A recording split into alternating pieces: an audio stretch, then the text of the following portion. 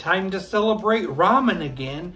This time I'm making a salad because I'm also celebrating salads. Hashtag 7 days of salads.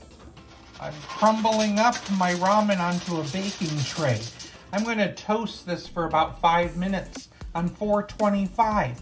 You could also toast it with some almonds or sesame seeds. I'm going to work on the dressing in a jar.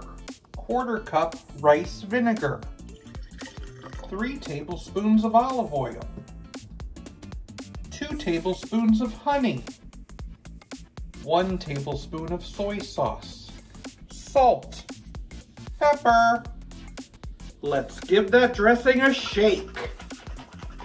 We need a bag of coleslaw mix. I need some edamame. That was frozen, but thawed and shelled. Add that toasted ramen. Toss that together. Add that dressing and give it another toss. Sprinkle a can of drained mandarin oranges on top. This is ready to serve.